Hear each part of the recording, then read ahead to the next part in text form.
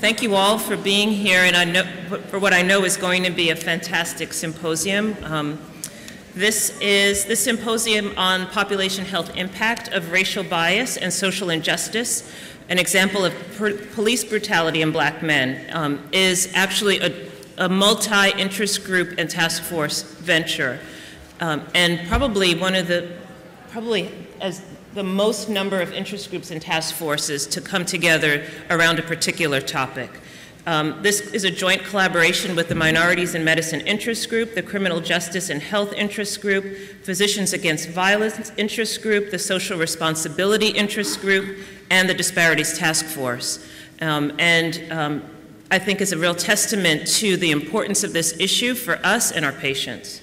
The symposium was made possible by the generous support of the Aetna Foundation and the University of Michigan Hospital and Health Systems Office of Health Equity and Inclusion, and their Medical School Information Services, and Yale University School of Medicine, Department of Internal Medicine. On behalf of the organizing group, I'd just like to introduce all the people who worked very hard on this. And first and foremost is Dr. Jessie Marshall, who was our fearless leader and obtained funding and kept us on task. And then just in alphabetical order, I believe it is, Giselle Corby-Smith, Leonard Aghetti, did I say it right? Oliver Fine, Inahia Kanau, LeRoi Hicks, myself, Jane Leapshoots, Ebony Price Haywood, Nicole Redmond, George Shelton, and LaChauncey Woodward.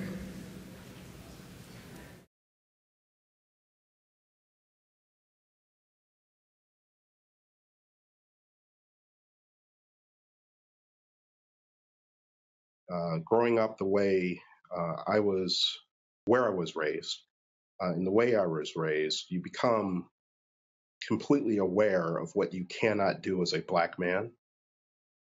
And one of the things that we were always told is that, the police will do this and you have to behave a certain way, because if you behave differently, if you object, if you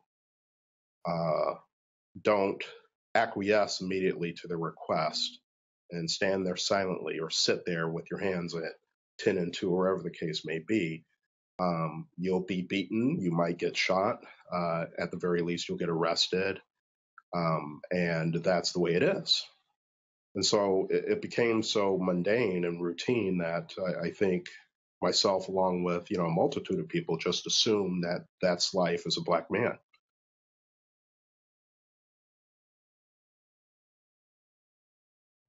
It's a feeling of helplessness to think about that at any point in time, you can be placed into a jail situation or accosted, not because of you crossing a behavioral line, but because someone else decided that you didn't belong wherever you were at that given time.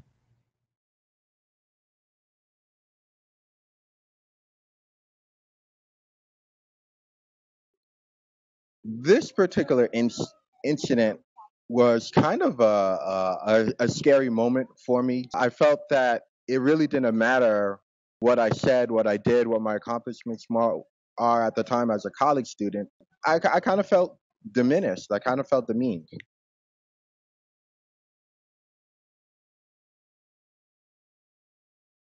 So my encounter with law enforcement that I'd like to share here today occurred when I was 20 years old, a sophomore at the University of Toronto in Toronto, Ontario, Canada.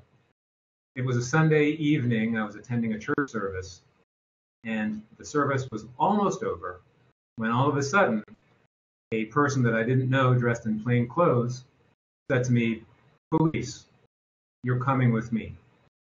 And I looked at him and said, "I don't think so. If you're a police officer, I'd like to see your badge." To which he said, "He wants to see my effing badge. You're going to pay for this."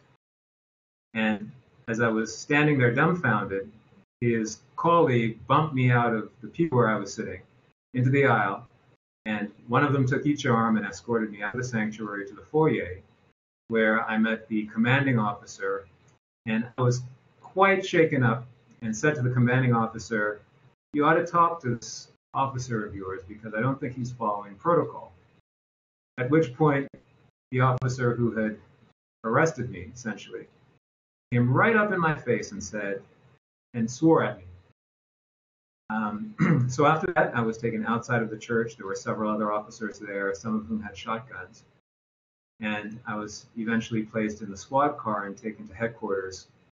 On the way to headquarters, the officer was extremely demeaning, and we got to the headquarters. I was searched, fingerprinted, photographed, and that's really the beginning of the story.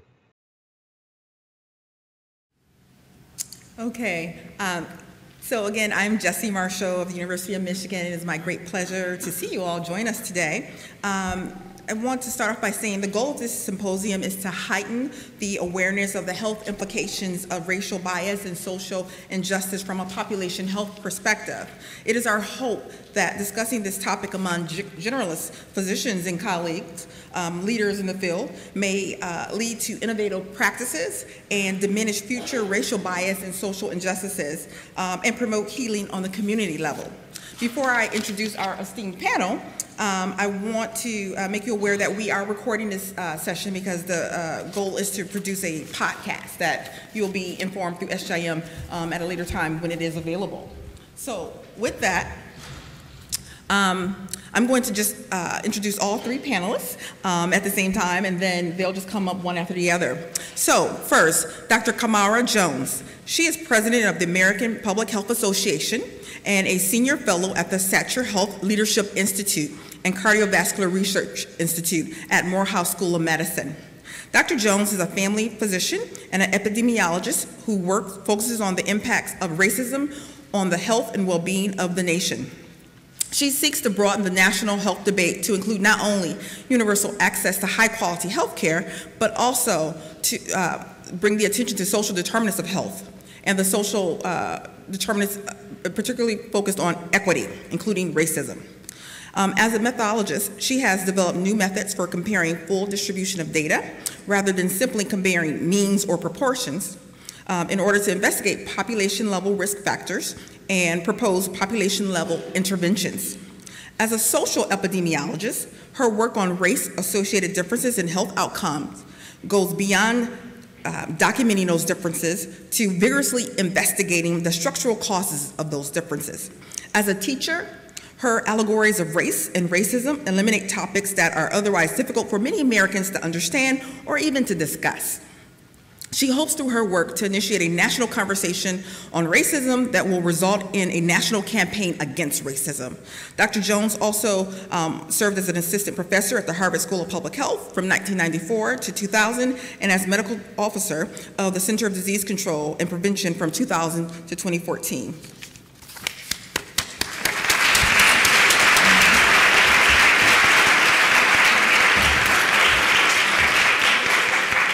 Next, Dr. Wizdom Powell. She is Associate Professor of Health Behavior at University of North Carolina, Chapel Hill's Gilling School of Global Public Health. Dr. Powell is also Director of the UNC's Men's Health Research Lab. In 2011 to 2012, she was appointed by President Barack Obama to serve as a White House Fellow to the Undersecretary of Defense, Leon Panetta. In this role, she served as Special Advisor on Military Mental Health. Her community-based research focuses on the role of modern racism and gender norms on African-American male health outcomes and healthcare inequities. She has published more than 35 peer-reviewed articles and book chapters. Additionally, she is an American Psychological Association minority, Robert Wood Johnson Foundation, Kaiser Permanente Birch, Institute of African American Research, and Ford Foundation Fellow, who received her PhD, her master's in clinical psychology and master's of public health from the University of Michigan, Ann Arbor. Go Blue. Also, she served as chair of APA's work group on health disparities in boys and men's and co-chair of the health committee for President Obama's My Brother's Keeper initiative in Durham County, North Carolina.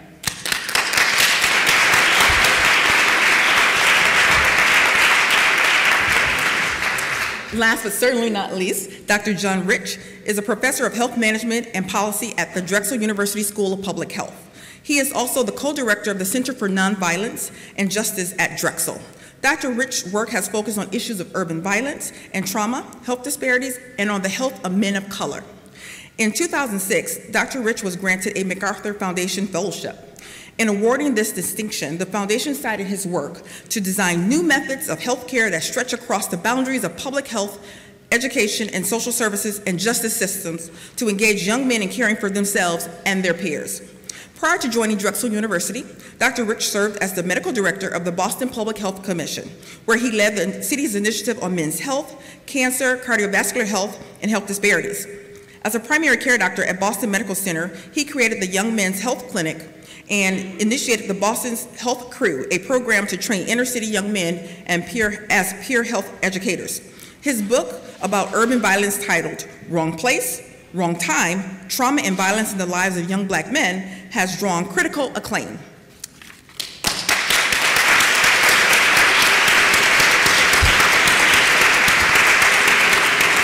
So first up, Dr. Jones.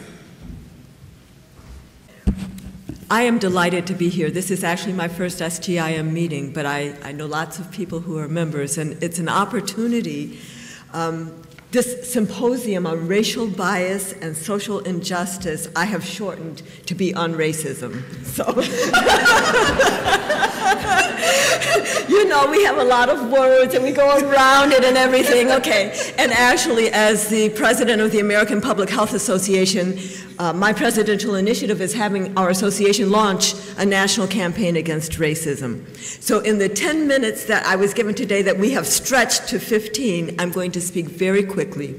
I'm going to define racism. I'm going to share with you an understanding of racism on 3 levels, including how it, on all of those levels, can impact what we see in terms of police violence and black men. And then also share illustrate that with my Gartner's Tale allegory and share another very quick allegory. Now, before I start, how many of you are familiar with my Gartner's Tale allegory? Please raise your hands. So it's really about a third to a fourth. So I am going to tell it still. I'll tell it faster. For those of you all who haven't heard it before, this is not the full-blown version. And for those who have heard it before, I want you to listen with different ears. Listen for the nuances in the storytelling so that you can tell it back, okay? But let's start with a definition of racism. So when I talk about racism, I'm clear that I'm talking about a system. I am not talking about an individual character flaw or a personal moral failing or even a psychiatric illness, as some people have suggested. I'm talking about a system of power, and a system of doing what? It's a system of structuring opportunity and of assigning value. And on what basis is that opportunity structured? And on what basis is that value assigned? It's based on the social interpretation of how one looks, which is what we call race. We could have a long conversation there, but we won't. What are the impacts of that system of structuring opportunity and assigning value based on so-called race? Well, when we do think or talk about racism at all in this country, we do finally understand that it unfairly disadvantages some individuals and communities. But it doesn't take very long to recognize that every unfair disadvantage has its reciprocal unfair advantage, so that racism is also unfairly advantaging other individuals and communities. And that's the whole issue of unearned white privilege that we hardly ever talk about. But then there's a third, mostly not even appreciated impact of racism, and that's how it saps the strength of the whole society through the waste of human resources. Many examples of that. The fact that we don't vigorously invest in the full excellent education of all of our kids, because the blinders of racism make us feel that there's no genius in the barrios or in the ghettos or on the reservations. The way that these same blinders make us complacent with the wholesale warehousing disproportionately of so many black and brown men in our prison system. The way that these blinders make us not understand the magnitude of the loss when there is time after time after time, again and again over centuries, and now in the past few years because of cell phones and dash cams, the loss of black and brown men and women to unfettered police violence without accountability is another example of that loss. For all of us day to day, the fact of health disparities and the fact that we don't understand that the 8 to 10 year difference in life expectancy between black and brown men or black and white men and women are that is a loss to the nation. So I'm not going to stay there long except to say that we need to call out all of these impacts of racism, but we really need a lot of media stories, data collection, conversations around our dinner tables about how racism saps the strength of the whole society. Now, though, how could it impact health broadly, and also how could it be related to what we're going to talk about today. So for that, I find it useful to think about three levels of racism: institutionalized, personally mediated, and internalized. I'm going to define each of these, very briefly give you some examples, and then illustrate them with my Gardner's Tale allegory. Institutionalized racism is the system, if you will, the constellation of structures, policies, practices, norms, and values that results in differential access to the goods, services, and opportunities of society by race. This is the kind of racism that doesn't require an identifiable perpetrator. This is the kind of racism that's been institutionalized in our laws and customs and background norms. It shows up in terms of material conditions as well as in terms of access to power. Examples include differential access to quality housing or equal educational opportunities or equal employment opportunities or even the same level of income at the same level of employment. Those things impact health. Differential access to medical facilities, including linguistic access. Differential access to a clean environment. Differential access in terms of power to information, health information, or even information about our own environment, our own histories. Differential access to resources, capital resources, but also social networking resources, knowing somebody on the board. Differential access to power as voice in government, media, and the like. And I just want to quickly point out, really, that that top bullet about housing, education, employment, and income, some people have said, Dr. Jones, you know, that's what we call social class. Why do you even have that on a slide about racism? Are you talking about racism, or are you really, really, really talking about social class? And it's an important question. I will answer it where the first part of my answer is the observation that it doesn't just so happen that people of color in this country are overrepresented in poverty while white people in this country are overrepresented in wealth. That is not a happenstance, and for each marginalized or stigmatized or oppressed group of color, there's been some initial historical insult. So for American Indians, it was the taking of the land, and then near genocide, and then the moving of the survivors to reserve lands, reservations, and then in some instances, something good was found under one reservation. Oops, you got to pick them up and move them someplace else. I could go through a whole litany of different groups. I'll just end with the one that I usually end with, which is the kidnapping of West African people, right? And the importation of West African people across the Atlantic with tremendous loss of life in the Middle Passage. And then what I describe as the coerced usury of our unpaid labor for the survivors and their progeny, coerced usury of our unpaid labor for centuries to build this country. But then people get a little irked when I start talking like that. And they say, well, Dr. Jones, you know, you're talking about slavery, and we do understand that slavery was an unfortunate chapter in our nation's history, but Dr. Jones, the enslaved people were emancipated by 1865, and it is now 2016, so that makes it 151 years ago. So Dr. Jones, all else being equal, don't you think the impacts of slavery would have washed out by now? But the key phrase, of course, is all else being equal. And all else has not been equal since 1865, and all else still is not equal today. And there are what I describe as contemporary structural factors that are perpetuating each of these initial historical insults, and those are part of institutionalized racism. So when you ask me, am I talking about social class or racism, institutionalized racism explains why we even see an association between social class and race. And the last thing I want to say on institutionalized racism is that it can be through acts of doing, acts of commission, as well as acts of not doing, acts of omission, and very often institutionalized racism shows up as inaction in the face of need. Second level of racism, personally mediated racism, I define as differential assumptions about the abilities, motives, and intents of others by race, and then differential actions based on those assumptions. So that's what most people think of when they hear the word racism. Somebody did something to somebody. It includes the prejudice, the different idea, and the discrimination, the different action, and boom, here we go. Examples, police brutality. This is an old slide.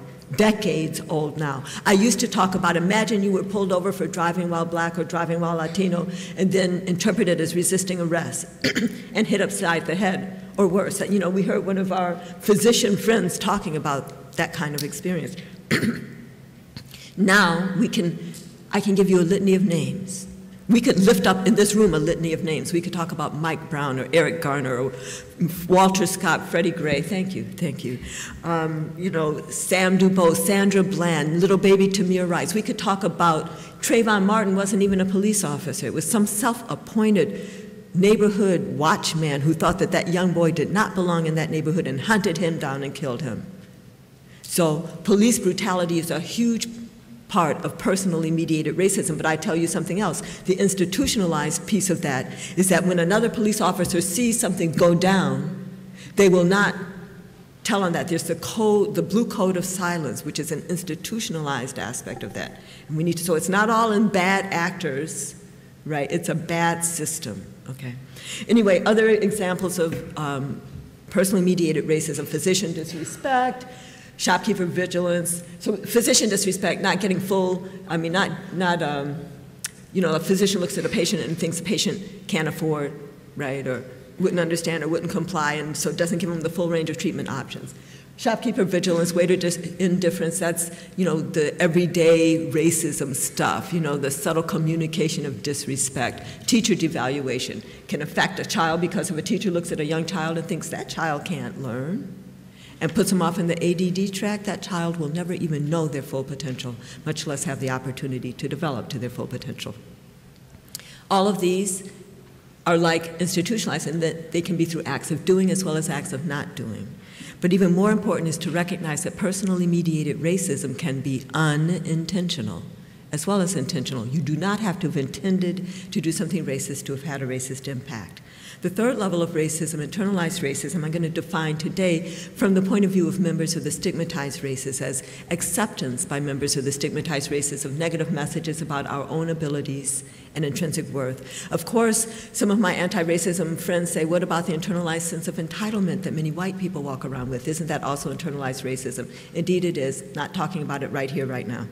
How can this impact health? Well, self-devaluation, feeling maybe I'm really not as good as. Feeling maybe I shouldn't try to graduate from high school or apply to that college or apply for that job or try to live in that neighborhood. It even turns into fratricide, black on black or Latino on Latino crime, because if you don't value yourself, you won't value somebody who looks similar to you and you would just as soon off them as not. White man's ISIS Colder syndrome, that phraseology came from my parents' generation. What it meant then, and what it still means for many people of color, is say you're black and you need a doctor, you might actually go look for a white doctor. Or if you needed a lawyer, you might seek out a white lawyer. In fact, if your water were warm, you might go way down the street to get the white man's ice over the black man's ice, deeply believing that the white man's ice is colder, deeply internalizing the myth of white superiority. Internalized racism shows up as resignation, helplessness, hopelessness. We often see it in our clinical practices as self-destructive health behaviors, right? It also turns into not registering to vote or not voting even if you are registered. And, you know, come on, people, all hands on deck now, you know.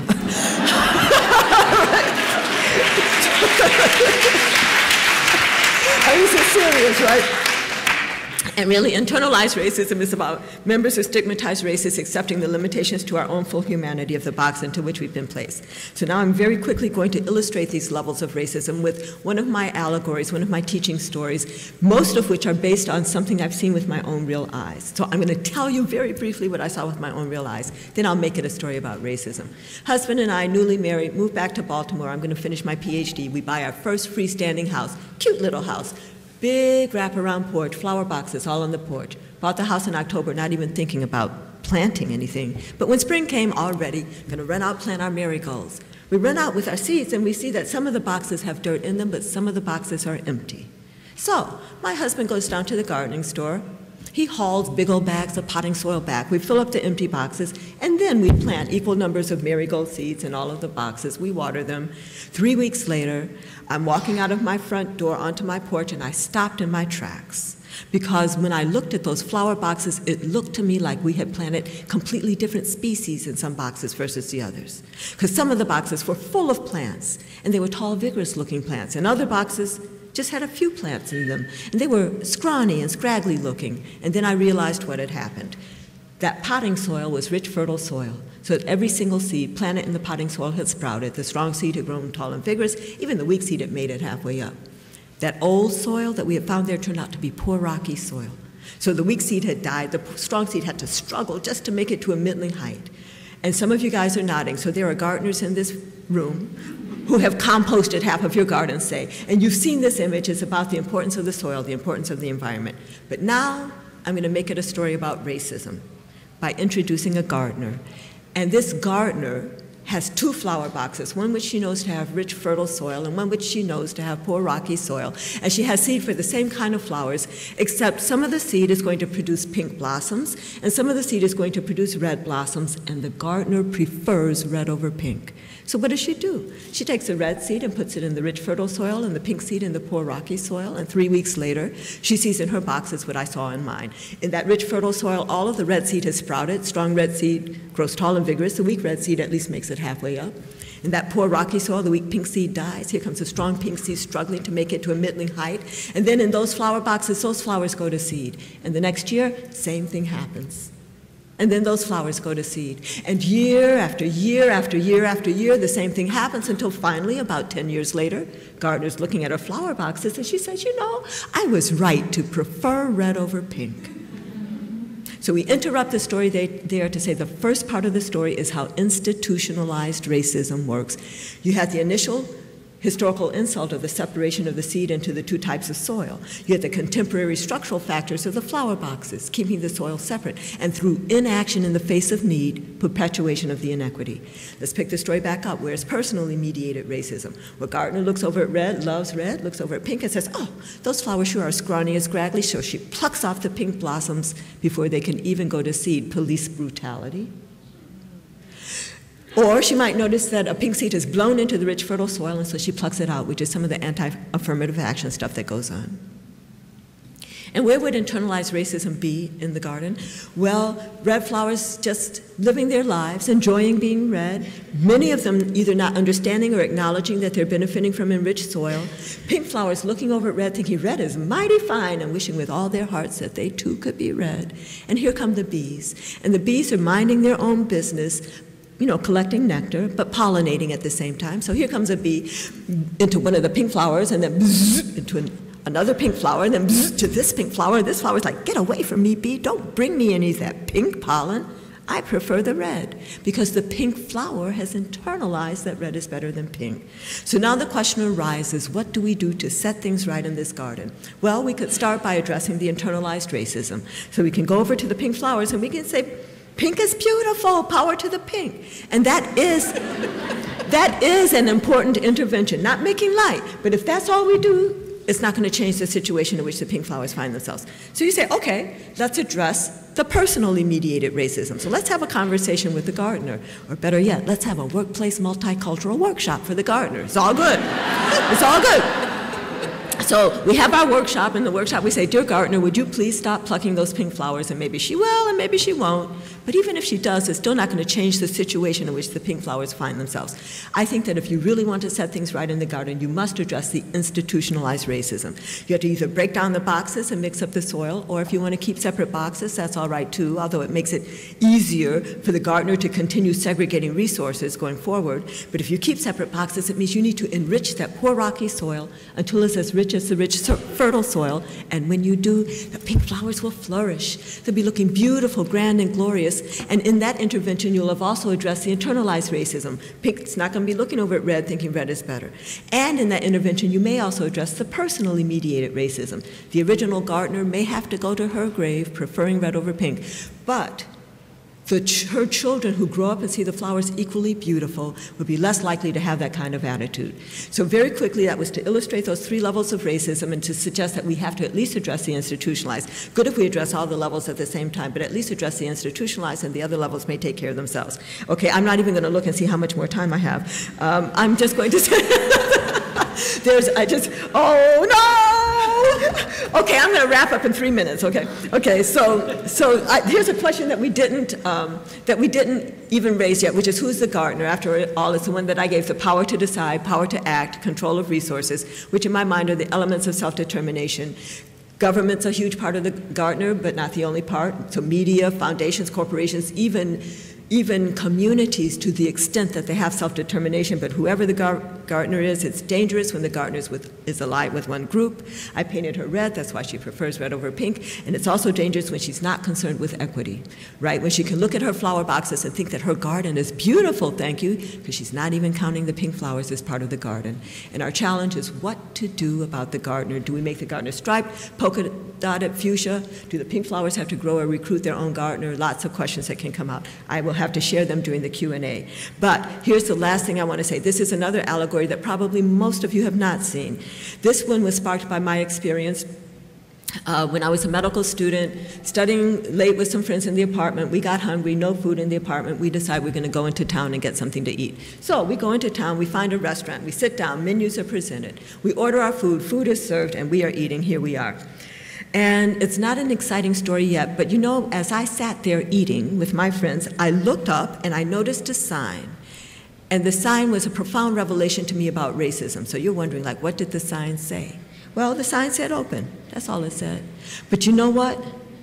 Here I was sitting at the table of opportunity, eating. I see a sign that says open, and I could have assumed that other hungry people could walk and sit down and eat the same way I had, except I knew something about the two-sided nature of those signs, and I realized that, in fact, now the restaurant was closed due to the hour, and that hungry people just a few feet away from me, but on the other side of that sign, would not be able to come and sit down and eat. And then I understood how racism structures open-closed signs in our society, how racism structures a dual reality. And for those who are inside the restaurant, sitting at the table of opportunity, eating, and they see a sign that says open, they don't even know there's a two-sided sign going on. In fact, it's difficult for any of us to recognize a system of inequity that privileges us. It is difficult for men to recognize male privilege and sexism. It is difficult for white Americans to recognize white privilege and racism. It is difficult for all Americans to recognize our American privilege in the global context, except we got a little hint of it with Ebola. But for those who are on the outside, well, we did, right? But those on the outside are very well aware of the two-sided nature of the sign because it proclaims closed to them, but they can look through the window and see people inside eating. So back inside, to those who say, is there really a two-sided sign? Does racism really exist? I say, I know it's hard to know that when you only see open. In fact, that's part of your privilege, not to have to know, but once you do know, you can choose to act. So it's not a scary thing, it's an empowering thing. It doesn't compel you to act, but it equips you to act. And if you care anything about the people on the other side of the sign, then you could even talk to the restaurant owner and you could say, why don't you open the restaurant again? If there are hungry people outside, you'll make more money, and oh, the conversations we can have. Or maybe you'll push food out the door or break down the glass or tear down the sign, but whatever you do, you wouldn't be just sitting there saying, wonder why those people don't just come on in and sit down and eat, because you'll understand something about the two-sided nature of the sign. So I look forward to our discussions after the next two panelists. Thank you very much.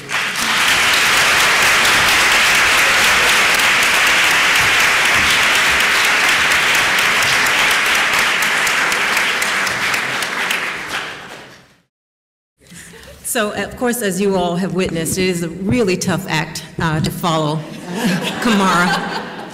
Let me just say that publicly and up front in full disclosure, but I'm so always inspired every time I hear her, and she set a really nice context for some of the comments and remarks I'm going to make. And I want to start this presentation out by making a clear acknowledgement about what I see as my positioning and motivation for being in this space.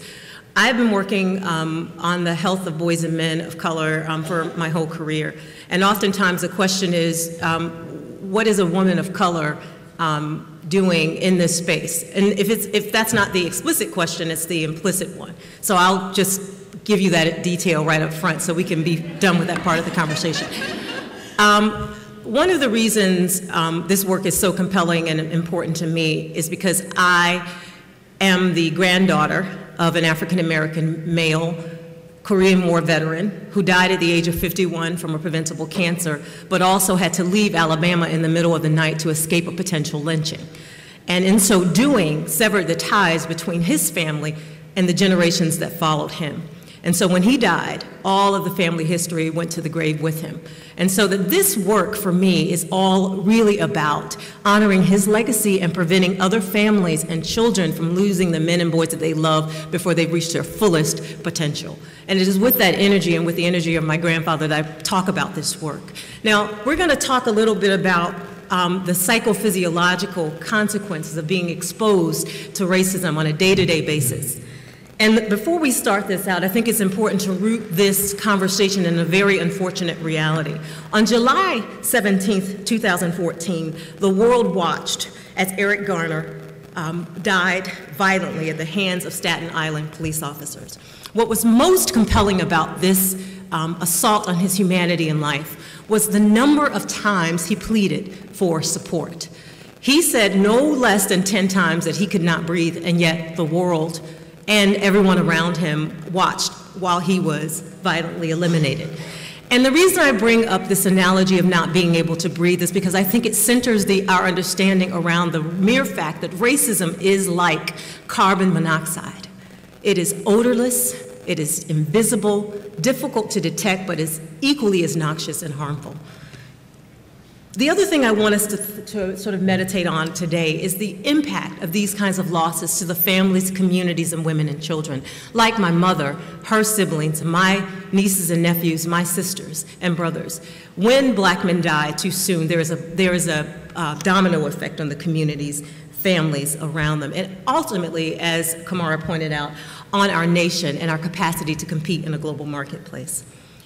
All of this loss of life happens against a really unfortunate epidemiologic fact, and that is, despite all of the gains that we've made in life expectancy and closing the sex differences gap, that black men still live the shortest lives of all individuals in our society. And we know that those differences are not purely epigenetic, and they are not biologically rooted entirely, because if they were, then you would see the same pattern of differences in mortality across men from all other race sex groups, but that's not the case. These differences are socially determined. And we are starting to see a national discourse around this very evident fact. And the New York Times published an article about the 1.5 million missing black men in America. And I, like many others watching this news unfold, had several questions. Are they missing? Because missing implies that they're ducking behind bushes and hiding out, that there's been a search party launched on their behalf, that there is a series of milk carton campaigns being erected in their honor. And I would say that the real truth here is that they're not missing. They're perhaps forgotten, or even more pronounced, they're probably stolen, and stolen by a number of preventable conditions. Many black men, as we know, are missing because of higher death rates from chronic diseases, but many more are missing because of disproportionate exposure to racism. As evidenced in lots of data that we're seeing emerge, including the data from New York City that showed a disproportionate number of stop and frisks among Latino and African American men, and also more recent evidence published in PLOS that suggested over the past 50 years, black men have faced significantly greater risk of being killed by police than white men. And so, in case you are wondering what this all means in the context of the psychobiological context of racism exposure for black men, let me make it plain. Racial profiling, as an extension of, as an example of everyday racism, presents a persistent threat to black males' sense of safety, belonging, and mortality. And nothing makes that more clear than the words of George Zimmerman himself, who took it upon himself, as Camara has pointed out, to surveil this young man as he navigated a neighborhood, holding Skittles and pop. And if that's not enough to make you wonder about this unfortunate reality, then there are other news examples, other stories of black men talking about feeling threatened day to day as they move about their lives, walking around in communities. One black man said that every time I see a police officer, I get a cold chill.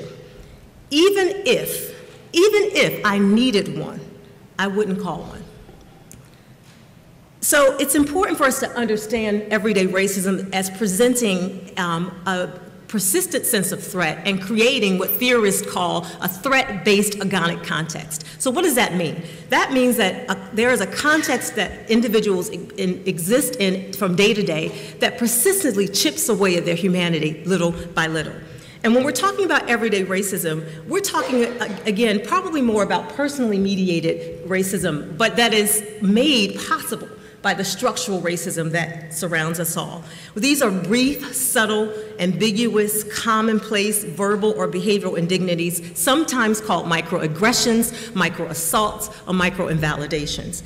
And we know that everyday racism has a significant impact, not just on how people navigate their context, but how they engage systems. So in some of the early research that I've conducted, we found that Unlike what the common folklore was, black men weren't mistrusting medical organizations simply because of incidents that happened at Tuskegee. They actually had very little knowledge of the real facts of that situation.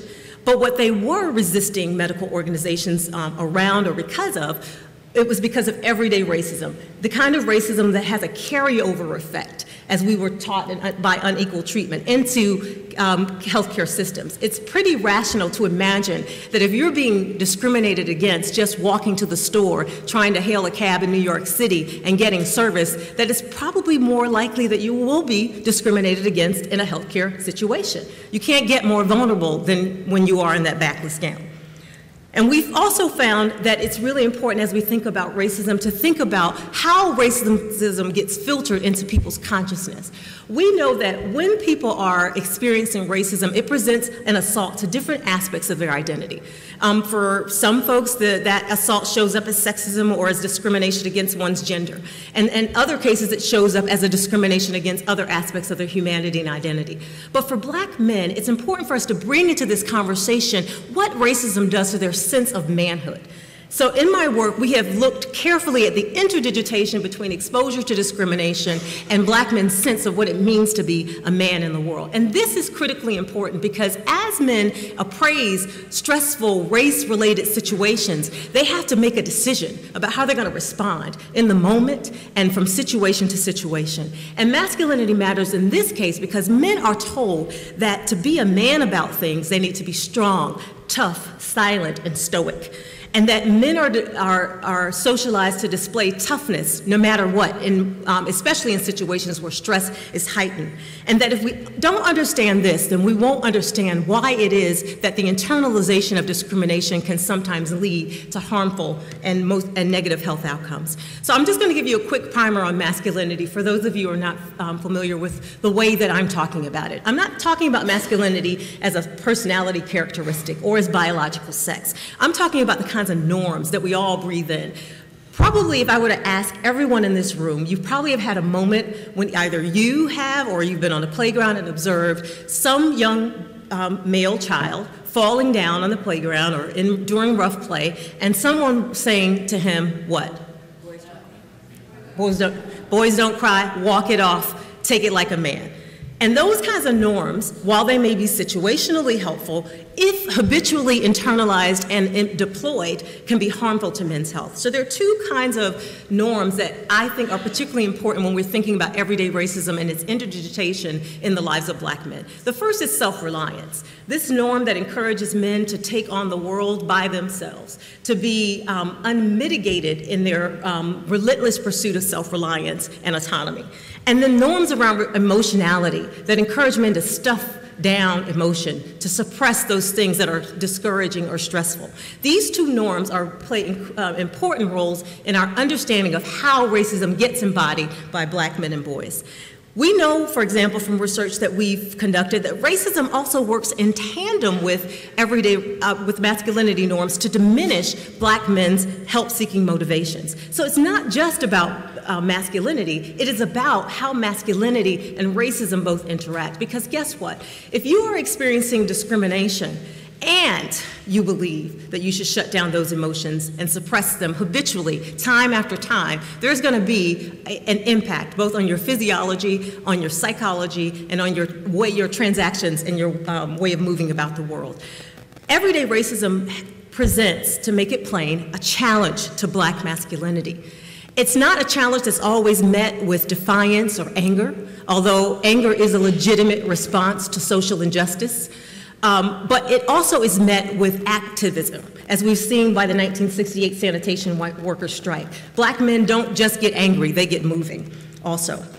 But what we haven't had, I think, which is really critically important, is a really deep conversation about the intrapsychic consequences of black men, the interior lives of black men.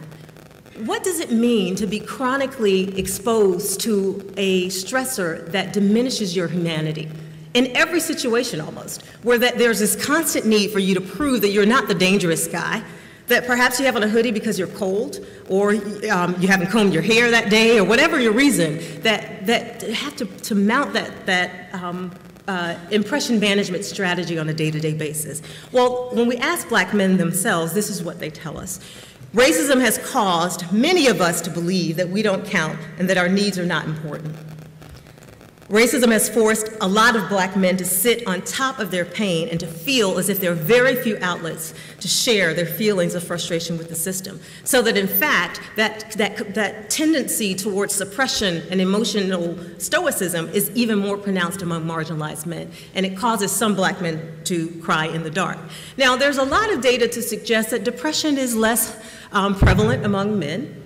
We see this gender paradox in mental health, where we see men reporting less depression but having higher rates of suicide. And I would venture to guess that that paradox is present because men don't talk about what they're feeling. They act on those feelings in ways that are harmful and violent to themselves and others. And we have done some research around trying to figure out what happens to black men when they both experience a lot of discrimination or racism and then believe that they should suppress those emotions. Not surprisingly, we find that the association between everyday racism exposure and depression among black men is more pronounced among men who believe that they should, in fact, shut down, stuff down, and suppress emotion. We also know that everyday racism has a significant impact on the health disparities and inequities that we see, and we've been doing some theorizing around this. Now, if I were teaching a psychology seminar, I might do this in a slower fashion, but I'm going to give you the fast version of how this exposure happens and what happens to set in motion this process that can put black men at greater risk for health inequities. The first thing is the everyday racism exposure. Now, that exposure varies based on personal characteristics. One's age, one's internalization of dominant masculinity ideologies.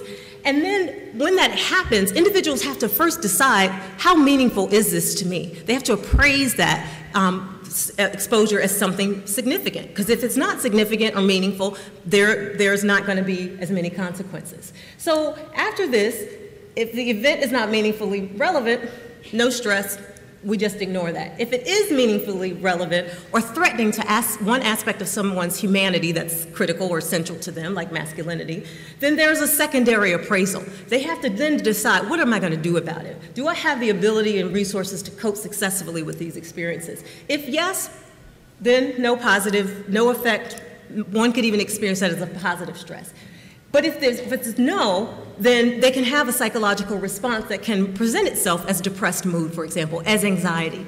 And when that happens, then individuals would then have to decide what kind of emotion regulation strategy they're going to use. And this is the area in which I do my work. I try to understand what are the in-the-moment affect regulation strategies that black men use so that we can understand what the consequences of those strategies are for different kinds of behavioral responses that set up the health inequities that we see. Now, this doesn't mean that we shouldn't look at the structure, because the structure has to change. You can't, if all the fish in the water are dying, you can't just look at the fish, right? You got to change the water. But it's also important for us to think about place and context, because these experiences happened just as Eric Garner's experience happened, just as Trayvon Martin's experience happened, in places where men live, work, play, pray, and get health care. And so it's important for us to understand that in some context, that this masculinity cascade that we see is more pronounced and prevalent and more likely to occur. So imagine if you're living in a neighborhood like Chicago, where there's high violence, alcohol, and drug activity all around you. Sheer existence in that neighborhood requires you to man up in ways that many of us could not imagine. So asking young men to take on and off that mask and that cape may be more difficult for those men. And I want to just share with you something that I thought was really sort of illustrative of this particular kind of existence. Now, this comes from Ta-Nehisi Coates' his amazing book, Between the World and Me. If you haven't read it, I highly recommend it. But he talks about this. He says, I would come out of the house, turn on the Flatbush Avenue, and my face would tighten like a Mexican wrestler's mask. My eyes would dart from corner to corner, my arms loose, limber, and ready. This need to be always on guard was an unmeasured expenditure of energy and slow siphoning of the essence. It contributed to the fast breakdown of our bodies. And so this work has taken me from barbershops to car washes, to nightclubs, to like wherever black men congregate, you'll find me there with a clipboard or a tablet. I disrupt spaces all the time. And, but also more recently, we're doing work in neighborhoods. So I'm going to tell you a little bit about where I think this work is headed and where there's some opportunity for intervention, both at the structural level and also at the individual level. So we're now conducting a NIDA-funded study affectionately called Manhoods, long acronym, as psychologists often are capable of producing. We're doing this work in Durham neighborhoods where nearly half of the black men are under the age of 29. We're focusing on a period of development where we know that black men are at greater risk for exposure to racism of the kind that I described, and that's between 18 to 29 when men are making that swift transition to adulthood. We're doing this in Durham also because we know that 53% of the youth there have a substance abuse related problem, and we're trying to understand how ecologic contexts potentiate those risk-taking behaviors. And we know that there's some need because of the greater number of deaths among black men because of substance abuse related issues. This is just a really broad overview of our strategy. We're really looking at investigating the exposures to violence, alcohol, and drug activity to see whether or not existence in those neighborhoods require men to man up in particular ways. But then we're using ecological momentary assessment technology, which is a digital diary technology where we're getting moment-to-moment exposure to racial profiling and men's in-the-moment affect regulation strategy, with the end game being not to just study this as an esoteric matter of fact, but to intervene on those processes through ecological momentary intervention techniques. And this is just a little bit about how we're assessing neighborhood environments. There is a need to move beyond census data when we're trying to understand how racial profiling unfolds. We can't just look at the SES of a neighborhood from a balcony view. We need to actually get on the ground and look around and see what's happening. So we're using an environmental typology instrument that we developed an app for to be able to assess all of the characteristics in these neighborhoods that we described on the slide. In the next steps, we're going to be looking at these things. We're going to be exploring their linkages to, between local and opportunities for local and national policy initiatives. One way that I'm doing that most immediately is by working on My Brother's Keeper initiative, where we are moving beyond the body cam discussion. Okay, just take a deep breath, because I have to every time I hear conversations about the utility of body cams when people can turn them on and off. But we actually are thinking about ways that we can intervene not just on the side of black men, but on the police officers who have also breathed in the carbon monoxide that we know makes racism proliferate. So before I end, I just want to leave on these words of Leslie McSpadden, who's the mother of Michael Brown. Because if you think for a moment that this work is just about the health of boys and men, and you know, some folks take me to task on that issue. Are we just creating more opportunities and initiatives that are going to further the power of men in the world? Well, I want you to think about Leslie McSpadden's comment and about the statements I made about the intergenerational impacts of generational impacts of the loss of my grandfather on my own life. That when men and boys die and are taken out by systems of inequality, police brutality, racial profiling, and injustice, that we are all impacted. And if you can think of nothing else or no other reason to engage in that work, think of them as an extension of you. But I like to think of this work as an opportunity for me to display what is truly a radical love for those who are underserved and for the boys and men of color who are going to be the future labor force of our nation. Thank you. So thank you to my colleagues for those dynamic presentations that really I hope to build on in this conversation. And I suppose that my thinking about this and my work has been about hearing the voices of young people who are affected by violence and racism and trauma. And so I want to take a moment and share with you some of those voices and their insights. But I want to start by acknowledging that violence against black men is not new. So if you remember Rodney King in 1991, again, the officers who beat him so brutally were acquitted. You may remember Abner Louima, who was brutally beaten and sodomized by the police. There were individuals who were convicted and sentenced for that, but he suffered greatly. And then Amadou Diallo, in 1999, shot 41 times. The officers who shot him were acquitted. And you may remember Sean Bell, the bridegroom, who was shot 50 times. And again, the officers who shot him were acquitted. And so it's not, and that was in 2006. So it is implausible that between 2006 and 2012, when Trayvon Martin was killed, that there was no police violence happening, right? So why now are we believing it? And I believe it's because we had to see it with our own eyes. That the words of young people that were coming out of their mouths were insufficient for us to give them credibility. But now that we had cell phone cameras, and so I think we should acknowledge our lapse in that area, but also to recognize that much of the violence at the hands of the police that affects young people is not subtle to them, but it is less dramatic often than the types of high-profile violence that we see. And so I'd like to share with you the words of a young man who was shot in Roxbury, and he told me the story about what happened when the police came. And as you know, the police are often the first ones on the scene of an injury. He says this, "Oh man, it was rough making it there. The cops came in the house. Who shot you? Who shot you?" I'm like, "I don't know." Then they just put me on a stretcher, took me down 2 flights of stairs, put me in an ambulance. Then he came onto the ambulance and said it again. "Jimmy, you got shot 6 times, man. You ain't gonna make it. You're gonna die. Who shot you?" Jimmy says, "He's sitting up there saying it, and I know I've been shot 6 times, so I'm thinking I'm not gonna make it either. So I'm like, damn." He's like, "Who shot you, Jimmy? Who shot you? Come on, man, you ain't gonna make it." I'm like, "Man, I do not know who shot me. I'm sitting up here bleeding to death. Could you all take me to the hospital, please?"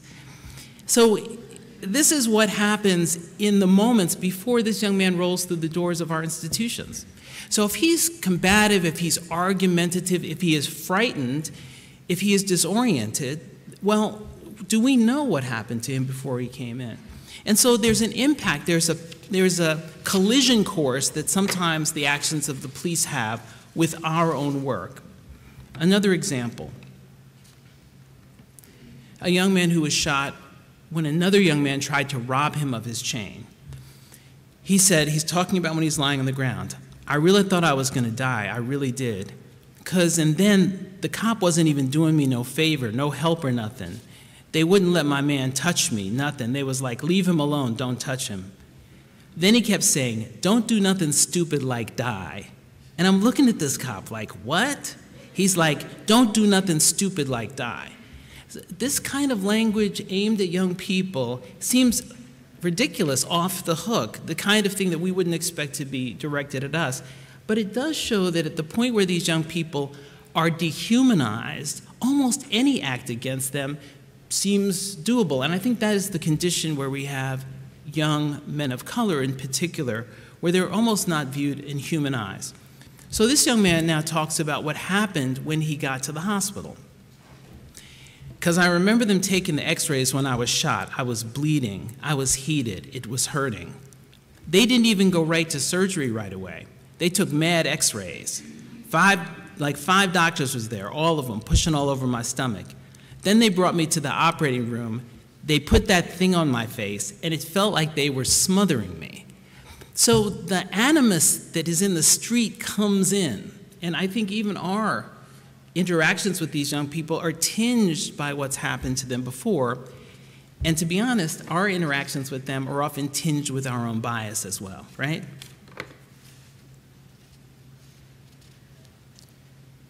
So you may have seen a video that went viral perhaps a year ago. It happened in Philadelphia. And a young guy was with was getting on the train, and he got into some sort of conflict with the ticket taker because he said that the machine sort of ate his money as he went in. And the police officers were called and met the train and stopped it. Did anybody see the viral video of this? So here what you can see, this is taken from the SEPTA, the transportation system camera, is that the officer has put his hands around this young person's neck. This is over a fare, $2.25 in Philadelphia. What you now see is that he was actually holding a child. the police officer has, in this moment, is without regard to this little girl that's in his arms, has had his hands around this young person's neck. And then, as often happens now, a young person on the train pulled out his cell phone and took photos of it, and this spilled out onto the platform where people are saying, "Let the daughter, give him the daughter." Now think about this. We know more and more about the impacts of adversity and trauma on children. So while this young man is suffering these effects, his child is also suffering that trauma. Now, the head of SEPTA, when interviewed, said, we can't be doing this. We can't be, roughing up children. He said that the police officer believed that if he didn't act, he would have been disciplined. Now, 2 points about this. You might have said, well, that's a black police officer, so it can't be racism. Black police officer is doing something to a black man, that's not racism. But then you hear that the police officer thought he would be disciplined. That is institutional racism. The system is designed to make these things happen. And so to my colleagues' points that were made earlier, this is really an issue of racism and how it plays out in the world. A young man talking about this says, it's actually kind of sad because, the police is people we're supposed to look to for help. And it's like the power that one thinks he has over another man. That's not cool. They're supposed to help us. They're supposed to protect us. We're supposed to look to them for help. But they're the ones, that's helping destroy. That's the crazy part. And remember that young men of color, young African-American men, are the most likely to be victimized of all populations. So they're actually the ones who need the police the most, but they acknowledge that the police are likely to be the ones victimizing them as well. Now, Sarah Brain at Princeton has written about what she calls system avoidance. And what she's found is that individuals who have had exposure to the criminal justice system then begin to avoid systems that keep formal records, such as the medical. So Epic, right? So you're typing in information. When they see that happening, they tend to avoid those systems because they believe that these systems are connected in a way that adds to their surveillance. So medical, financial, labor market, and educational. Now those may look familiar as very much related to the social determinants of health, right? So if your exposures to the police cut you off from what we know are things that are important to population health, then the police and health are connected in very specific ways, and institutional racism is the way in which they're connected. Now, how does this relate to trauma? One of the things we've found in our work is certainly that many young people who have been victims of violence suffer from post-traumatic stress in the aftermath. Now, because we in the medical system do not tend to acknowledge that, counsel about it, treat it, these young people are left to their own devices. Often that means they smoke weed, and that is a way that they self-treat, lacking access to primary care or someone to give them sleep medications or talk to them. Well, what happens if you smoke weed? You're cut off from legitimate employment, even low-skill jobs, and if you're on probation, you're going back to jail. So this arc is one in which the medical racism and lack of attention is forcing or feeding the pipeline of mass incarceration. Indirectly, you might say, but in many ways it's quite direct. On the other hand, if young people do not trust the police and they're highly hyper-aroused as a result of post-traumatic stress, well, they often turn to weapons and they'll tell you to protect themselves, and sometimes with logical reasons. Well, we know that the presence of a firearm, post-traumatic stress, likely to end up in jail or dead. So that's the criminal justice arc leading to this mass incarceration outcome. So how do we think about this? What are our approaches? What are the implications? Well, first, we have got to take on police institutional racism.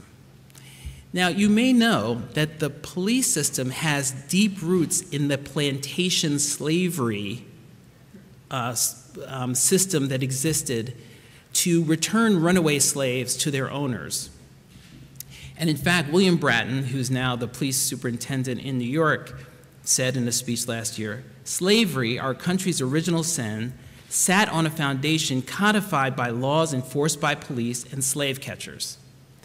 And in fact, Connie Rice, who wrote a book, she's a civil rights lawyer in Los Angeles who wrote a book called Power Concedes Nothing, has talked in depth and actually introduced William Bratton to the fact that the modern police badge is really modeled on the plantation police badge. Google this sometimes, it's stunning.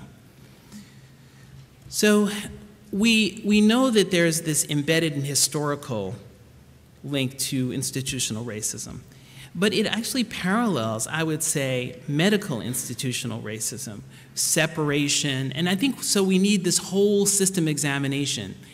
Because for many of these young people, they just avoid the police and they don't have frequent interactions with them. But every system that they interact with is a traumatizing one. Every system, when you go to court, if you're walking down the street, the police, when you go to get medical care, it's often quite traumatizing. The ultimate cost in terms of lives from institutional racism in medicine may far exceed that from direct violence at the hands of the police, although they work in tandem and together. So I think we can reject the idea that these are just bad apples, a few bad cops, a few bad doctors delivering a particular type of care.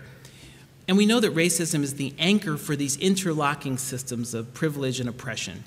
So there's something about being black and young and poor and male that is greater than the sum of its parts, but leads to this dehumanized stereotype. And to my colleague's point, racism is the foundation of that, and obviously many of these situations like poverty spring from that. In this process, we certainly have to name white privilege. We have to be able to talk about that in hospitals, in medical schools, as we're teaching. And other forms of unearned privilege as well. It's important that we get there. But let me give an example about something that was prominent in the news after these shootings. People were saying, well, what is it that black parents need to sit down and talk to their kids about, right? It's really important. People need to know.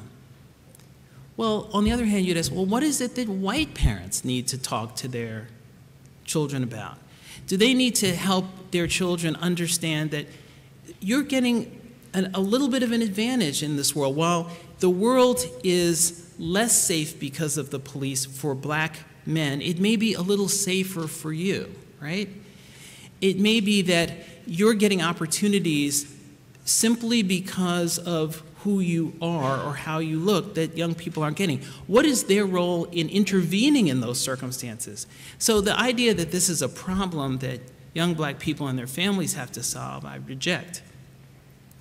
But it's true, I think, that when we think about privilege, we realize that in these systems, not only are young black people less safe, but it may be that young white people are a little bit safer. In the same way in the healthcare system, it may be that people of color get worse care, but it is also true that white people get better care, right? So it's not simply, do you see what I'm saying? The difference isn't this is the normal and we're just trying to bring people up to the normal. Rather, there's a gulf here.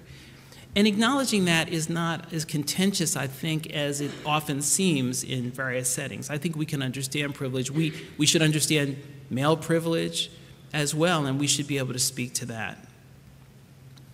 But we have a role to play. I think we have to acknowledge the trauma and the pain and the stories of our patients, ask about their experiences at the hands of the police, ask about their experiences in other places in the healthcare system, but also acknowledge the roles that our own systems are playing, and to the extent that we can, work to undo those structures of internalized racism. And so we at the Boston Public Health Commission and many others have leaned on undoing racism training delivered by folks like the People's Institute for Survival and Beyond.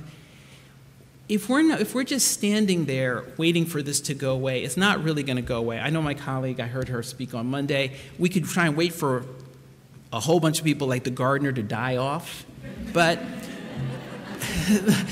the problem is that some of our medical students may get trained in implicit association training, and then, but you get into residency, and then your attendings have a particular view, and it's hard to sustain this new way of thinking.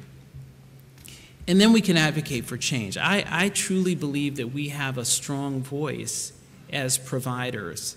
I think that we can join together. I think in some cases the remedies are us banding together with other sectors, like the legal system.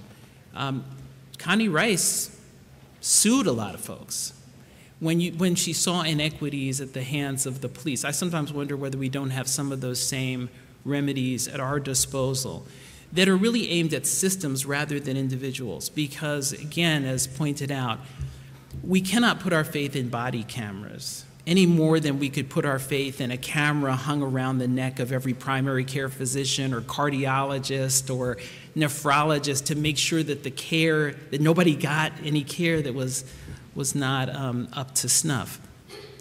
Rather, we have to continue to advocate that systems take a look at themselves and in that process, engage the communities around them making for change. So with that, I hope to take us to the conversation that all of you have a lot to add to.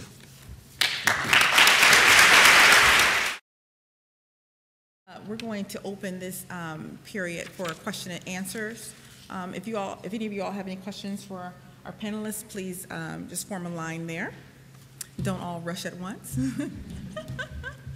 And while we're, I just want to ask a question. And can you identify yourself and your institution? So I'm Preston Reynolds from the University of Virginia. And first of all, I want to thank you, not only, I'm sure I'm speaking for myself, but everyone else from this room, for putting together a really moving session. So, Dr. Jones, thank you. You know, we talked earlier, I use your work in my class. And I just read final papers of my students, and they're referring to your work in their essays. So the message is getting out at many levels. I took on the opportunity to be the medical director of our local jail. And so I see the inmates that come in. And sometimes I find myself almost wanting to weep by the stories that I hear from these often black men. Now, our jail is the only jail in Virginia that's never had a lawsuit against it. The common word on the street is if you want to get good mental health, good dental health, good medical care, get arrested, because you'll get in the jail and you'll get what you need.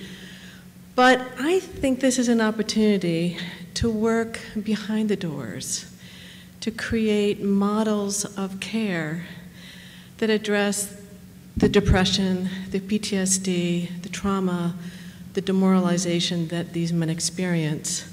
So I'm really asking for help in creating a kind of intervention that could be replicated in a setting where there's also a very, very receptive group of leaders. The flip side of that is I'm a primary care physician in a clinic, and I see the men when they come out, and now I'm their primary care provider. And sometimes I have to remind them that being a black man in the South is still a very, very brutalizing and hard experience. And I hear them weep in my clinic as they share those same stories.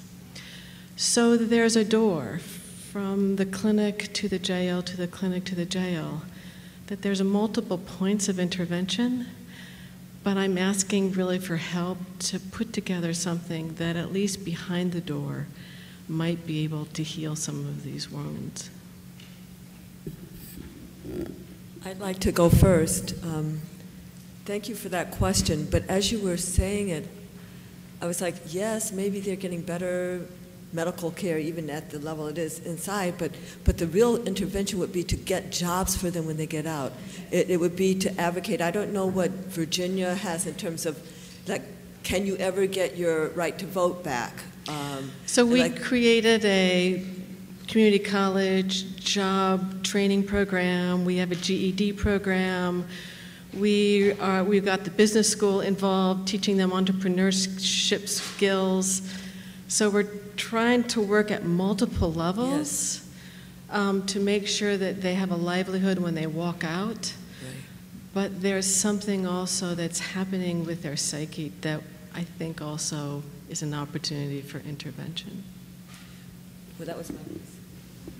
So, one of the things I want to echo what Dr. Jones has already stated, which I think is the obvious, that men transitioning in and out of jails and prisons need sort of receiving blankets on, when they return to society. It's impossible for us to expect them to reconstitute and regain their contact and connection with humanity if we strip them of every right to integrate. So I think that's a societal issue we need to address, because they are coming home.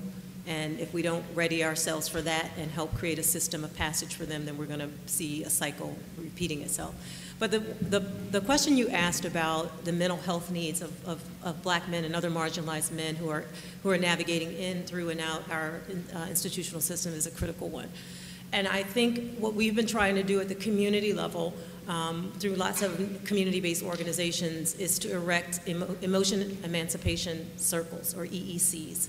And I'm working with an organization nationally called the Community Healing Network, and we are doing these rapid response EECs in cities like Ferguson, like Baltimore, when issues like this arise, to go into those communities. And I believe this model could be really helpful in institutionalized settings. One, because you may have to change the name from healing circles, or men may not feel as comfortable about that title, but the idea behind a healing circle is about letting men air their traumas and air their exposures in a safe space, and to facilitate peer connection and peer healing, and to create a unification, a system of elevated humanity in the men and communities who are exposed.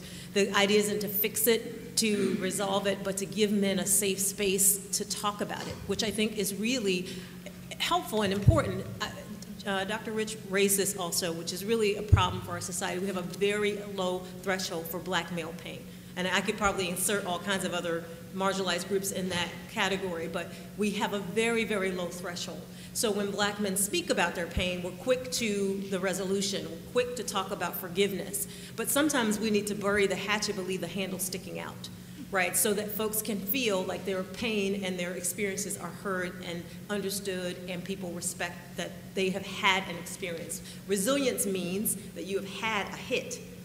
The bounce back is what we want to focus on, but the hit is also important, and I think you get that. So I think in institutionalized settings, there needs to be more opportunities for folks to come together and to talk about those experiences with providers, with other inmates, and with the energy in mind that this isn't about putting them on a medication or getting their psychosis fixed. This is about restoring humanity, which is a different mental health goal, I think, than we often focus on.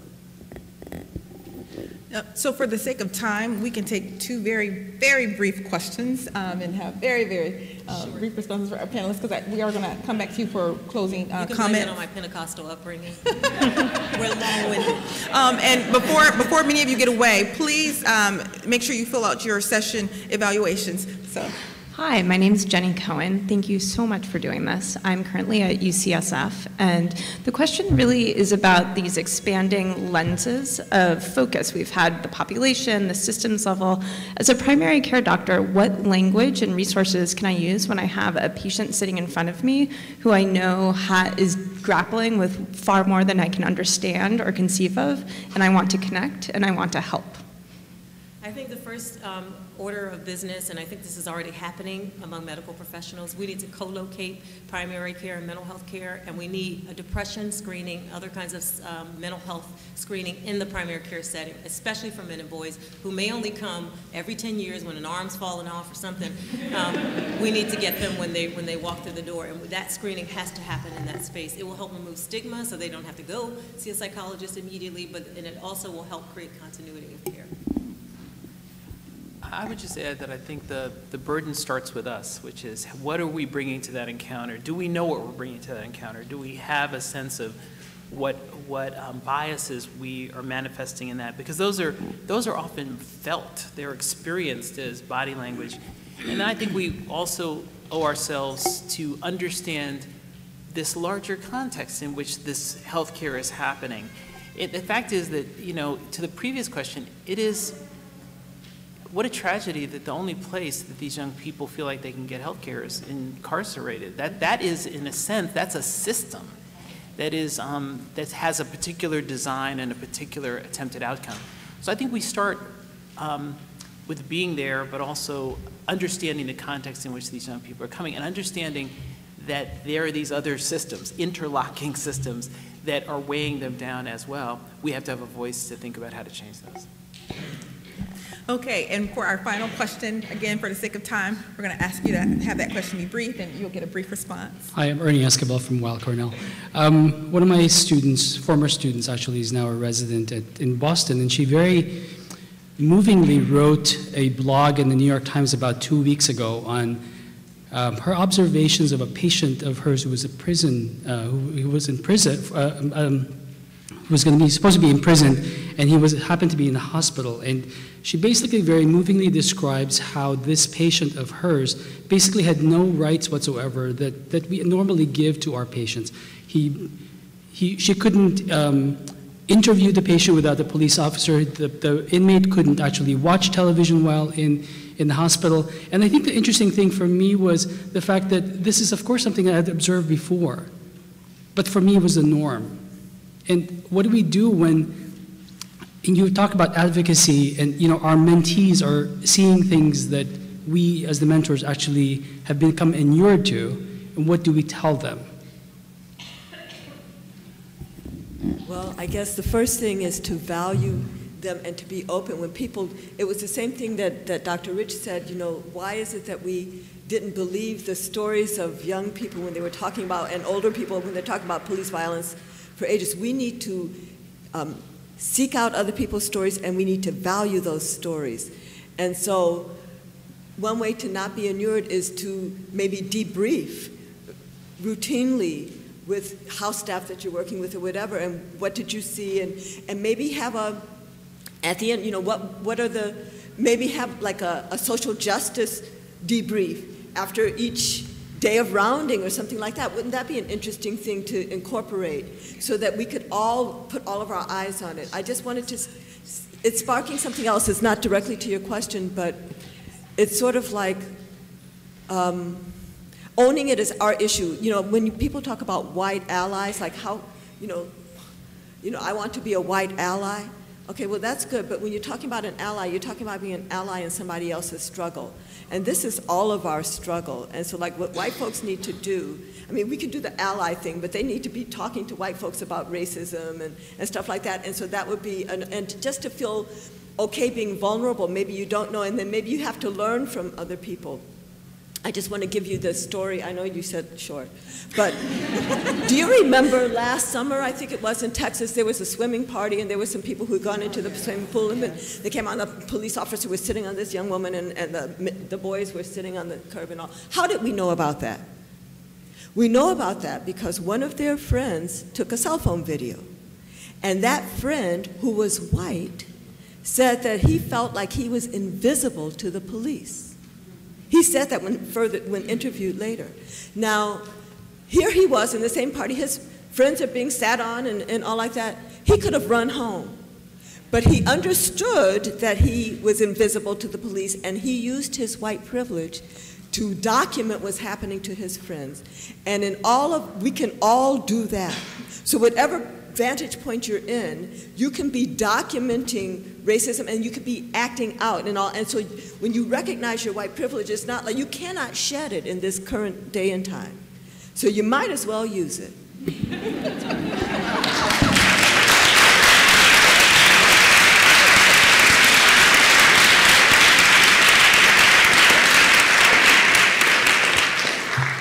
It is too bad that we don't have more time. If I could just make one, I'm sorry. Oh, no. We were just saying that we wish that we had a handheld mic so that she could drop it. Yeah, that's right. There you go. And not to be indelicate about this, but I'll say it the way that some of my patients might say it. The police be making shit up. They make up rules in the hospital that aren't actually rules. So part of what happens is, you know, we have to make sure that we are in control in the hospital setting. Where can police go? We've had situations where a young person came in who had been injured. The police officer told the hospital emergency department personnel that the child's parents could not go back and see the child. Like, where did they get the power? And yet we as providers often acquiesce to the police telling us what to do in our own setting. This whole notion of I've had prison guards who decided they were going to pay for the television and turn it so the patient couldn't see it. Are we renting out TVs to just passersby in our settings? No. So I would say that one way institutionally would be to go back and ask your institution to review those policies and make them clear and explicit. And if you don't like them, then advocate to change them. Thank you. So it is too bad that we don't have more time to continue with the discussion, but please complete the evaluation because that's going to be essential for us to come again. So it is, before the applause, it is important to recognize the individuals and the organizations that contributed to this event to make it possible. The symposium organizers have already recognized at the beginning, so I'm going to skip there. But just to give thanks to the video testimonial speakers, Julien Dedier, Marshall Fleurant, LeRoi Hicks, and George Shelton.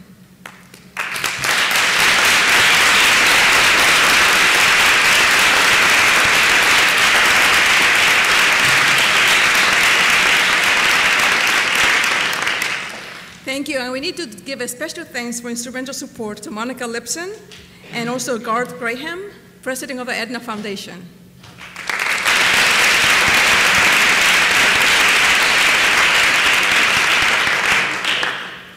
And this work would not have been possible without the financial support of the Aetna Foundation, the Medical School Information Services of the University of Michigan, and also the Office for Health Equity and Inclusion of the University of Michigan Health System and Yale University School of Medicine, Department of Internal Medicine. Thank you very much.